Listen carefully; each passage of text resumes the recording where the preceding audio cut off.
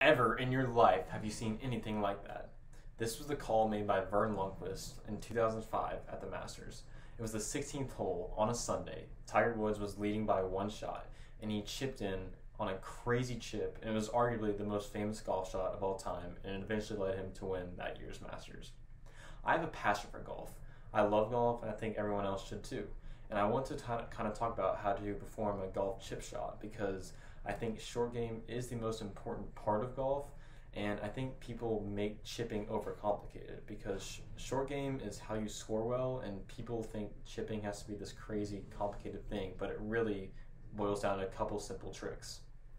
Now, I know many of you out there might not like golf or might not care about it, might not think it's enthusiastic or whatever you may think, but golf is really a great sport to play your whole life, and it's great to learn because it's easy on the body, it's a great social aspect, and it's great for business. It's used in the business world a lot. It's how you make deals, how you meet people, and again, like I said, businesses use it for social events and organizations, and so golf is overall a great sport to learn after high school or college when you really can't play many organized sports competitively anymore.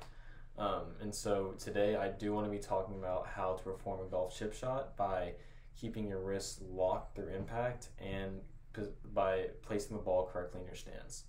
Keeping your wrists locked through impact just means not flipping them. You want to keep your wrists rigid and in the same position they started in. What this kind of means is that when you flip your wrist, you either hit the ball thin or fat. Hitting it thin means you hit it with the leading edge of the club and it goes super far and not with no spin. And hitting it fat literally just means you hit the ground first.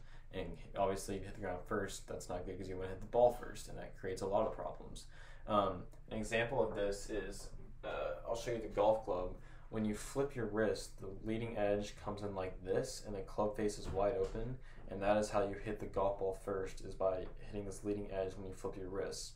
As opposed to if you had your wrist locked, the shaft would stay ahead of your hands here, and the club face would be a lot more square, and that's how you hit the ball first.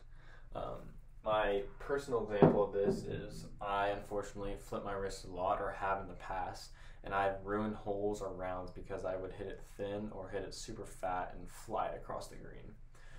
Butch Harmon is one of the most renowned golf coaches of all time. He coached Tiger Woods in his prime, and in his book, The Pro, he preaches about keeping your wrists locked at impact while chipping. He says it's the most important aspect of chipping, period, and that everyone should do that to better succeed and have better success rates on their chips. Now, the second part of chipping is the ball position and where you place the ball in your stance. This just means that you're either going to put the ball in the front of your stance or in the back of your stance. When the ball's in the front of your stance, this creates a really high shot with a lot more spin, so you get less rollout. This is ideal for hitting it over short hazards and if you don't have a lot of green to quote-unquote work with. Putting the ball in the back of your stance lets the ball roll out a lot more, it keeps it really low, and it has a lot less spin. Phil Mickelson, who just won the PGA Championship and is arguably the greatest golfer of all time, with him, Tiger Woods, and a few others, of course. But he's arguably the greatest short game player of all time. Many people believe that. And if you listen to his videos or listen to him speak, he always talks about ball placement when chipping. He loves to talk about it.